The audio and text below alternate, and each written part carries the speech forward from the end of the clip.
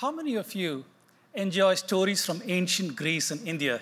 Can we have a show of hands? Lovely. I think I see quite a few in the audience. Well, it's not for nothing that stories like Percy Jackson or movies like Avatar are so captivating to many people. Turns out that the stories of powerful gods and the ferocious demons that they battled and the lovely divine maidens that they either loved or tormented are captivating to most people. In these stories, we are transported to ancient, magical times when the cadence of the story allows us to go to a realm of magic where we enjoy some of these stories. To most people, these stories are just that. These are silly myths that are based on the unrestrained imagination of ancient people who didn't know science better. However, such an infantilizing of the ancients prevents us from understanding the science which they brilliantly encoded in some of their stories. So let me tell you stories. Let me tell you stories from ancient Greece and from ancient India. Let us get astounded at the powerful and the outrageous departure from rationality that these stories encoded. And also, let me show you the keys to unlocking the message in these stories. And let us get astounded at some of the powerful math and astronomy that the ancients brilliantly encoded in these stories. So before I go there, we need to remember there was a time when literacy rates were so low that only a chosen elite could read and write. So this meant most learning had to be passed on orally. This also meant that the human mind craves entertainment. So the ancients, what they did is, they brilliantly chose a bedrock of an entertaining story in which they could embed their observational wisdom. So with this observational wisdom, they could create a capsule that people could learn and understand, and it is so powerful that even today we are here listening to stories and understand the message in these stories. So truly an outstanding innovation by the ancients that they could make learning so painless across these centuries. So let me first start with the Greek story of the Pleiades. So who were the Pleiades? The Pleiades were the virginal companions of the goddess Artemis. And who was Artemis? Artemis was the goddess of hunt, and she was a protector of virgins. So one day, the great hunter, Orion, spied the Pleiades at play, and becoming enamored with them, he started pursuing them. The sisters, the Pleiades, fled in great distress to avoid his unwanted advances. However, a doggedly resolute Orion continued to chase them.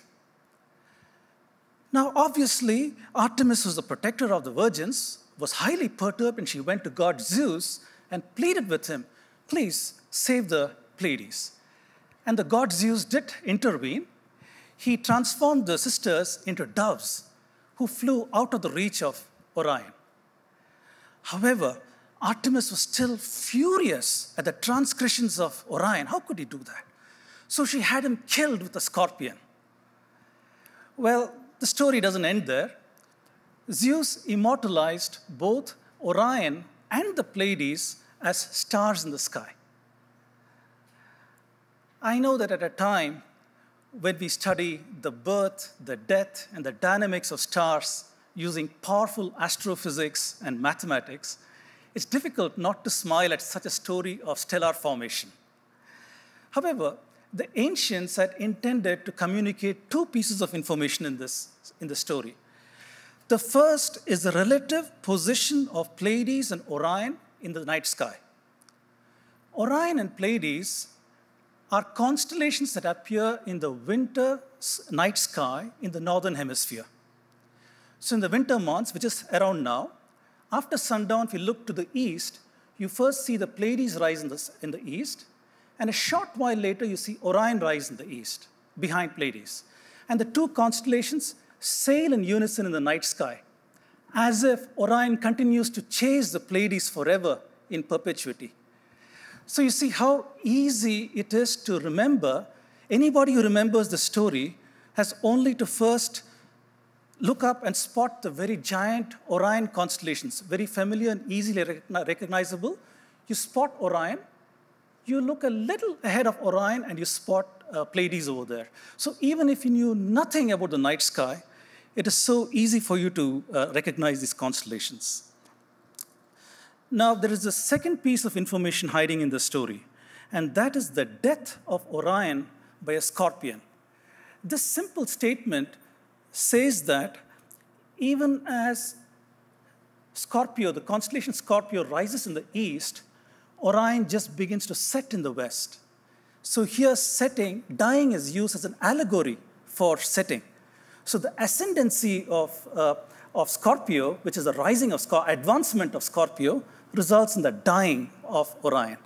So once again, it's so easy to locate these constellations in the sky, even if you did not know anything about these. If you located Orion setting in the west, you look due east, and there you are. You see Scorpio over there. Very powerful mnemonics, a very powerful way the ancients encoded information. So I hope that that has set the stage for trying to see how the ancients encoded observational wisdom into their stories. So with that, let me take you halfway across the world. Let me take you to ancient India and to the present times in India, where I'd like to talk to you about a living tradition that is there even today, going back in an unbroken chain to almost 8,000 years. This is a tradition where newlywed Indian couples are prompted to come out and look at a binary star pair called Vashishta Arundhati in the night sky as a measure of auspiciousness. So Vashishta Arundhati is better known by its recent Arabic name, Mizar al-Khor. So Vashishta Arundhati are part of the constellation that is known in ancient Indian languages as Saptarishi. In Western world, we call them the Big Dipper or Ursa Major or the Great Bear and so on. So it is Vashishta was a rishi who lived in ancient India. What is a rishi? A rishi is a very, very wise man, very enlightened, and understanding the nature of reality. So he lived in a hermitage with his wife, Arundhati, who's revered even today as an epitome of chastity and virtue. Of all the visible binary stars in the sky, the ancients selected Vashishta Arundhati as auspicious. And let me tell you the fascinating reason why this is so. So it turns out that from our studies today of all the visible binary stars, we know that the great majority of them are such that the larger star gravitationally holds the smaller orbiting companion, and the smaller companion goes around the larger star. However, we know that this is not the case for Arundhati Vashishta. In Arundhati Vashishta, they are gravitationally bound in the sense that Vashishta goes around Arundhati, while Arundhati goes around Vashishta. In other words, they co-orbit each other. So the ancient Indians who had observed this phenomena had called this out as an exemplar of what an ideal married relationship should be.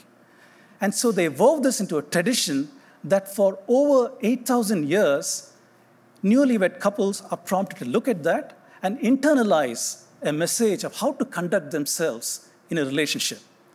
We know the age of some of these stories because even today we can use archaeoastronomical facts and we can try to figure out when these stories might have been true. So from that, I'd like to take you to a very magical time, again in India, a magical time when the moon married the 27 daughters of King Daksha. Well, if you're the moon and you lived in those times, you could get away with polygamy, but don't try it today. So the story goes that each day, the moon would visit one of his wives. However, his father-in-law, King Daksha, got word that the moon favors one of his wives called Rohini much more than the other wives. And he was furious with his son-in-law. How could he treat his daughters not equally? So he was furious with him. And so he cursed his son-in-law. But then the moon managed to go and plead with the god Mahadeva, and he got a boon from him, and as a result of which, he was condemned to a life of waxing and waning. Now, this enchanting story has encoded both complex as well as simple astronomical facts. Let me explain. The ancient Indians had observed that each day the moon rises in the east at a different time, and therefore against a different backdrop of the skies and stars. They also observed that it took approximately 27 days for the moon to return to the same backdrop of the sky and stars. So they decided to divide the 360-degree sphere into 27 sections. Now, it's not enough to just divide it into sections. You also need to be able to recognize these sections. So what they did is they decided to they looked for the brightest stars in each of these sections, and they named each of those stars for one of the wives of the moons. These were the Nakshatras. Nakshatras are loosely translated as the lunar mansions. So the 27 Nakshatra model is exactly that.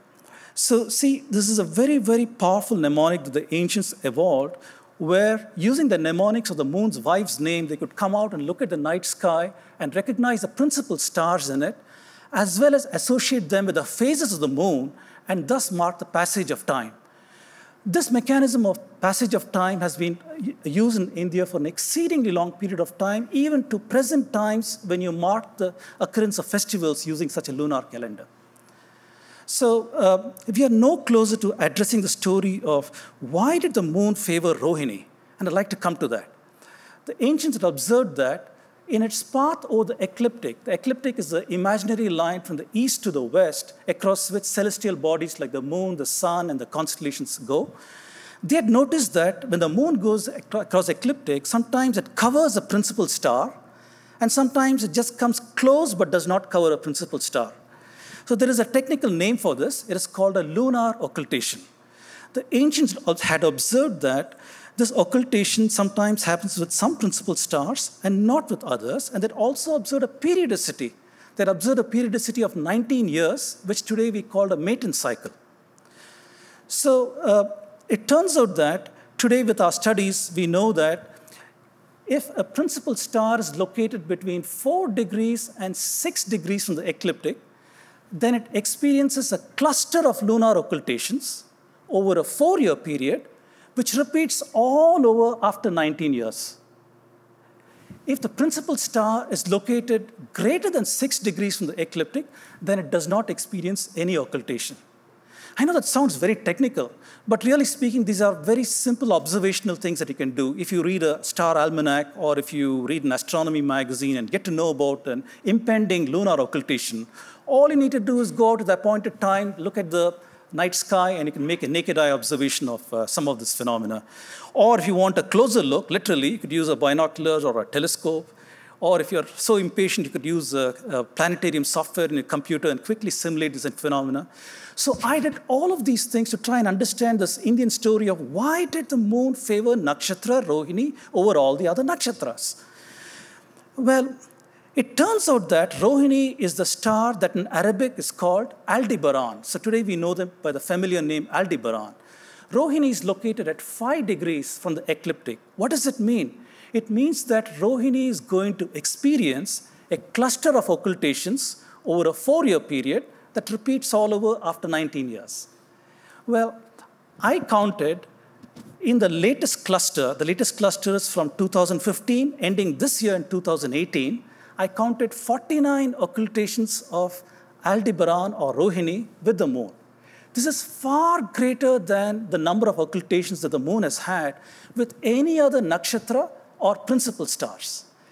Not only had the ancients observed the phenomena of occultation, not only had they also looked at the frequency and called out how often each is occulted, they had also noticed that Rohini was occulted the most, and preserved that observational wisdom in an easy-to-remember story of the moon and his wives and how he loved Rohini more than the others.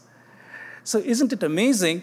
Such a simple, complex astronomical phenomena encoded in a simple idiom that is unfortunately easily dismissed as a silly myth. So the next time that any of you hear anybody dismissing an ancient story as a myth, do ask them to pause and reflect, they could be spurning millennia of wisdom that is encoded in the story. Thank you for listening to my stories.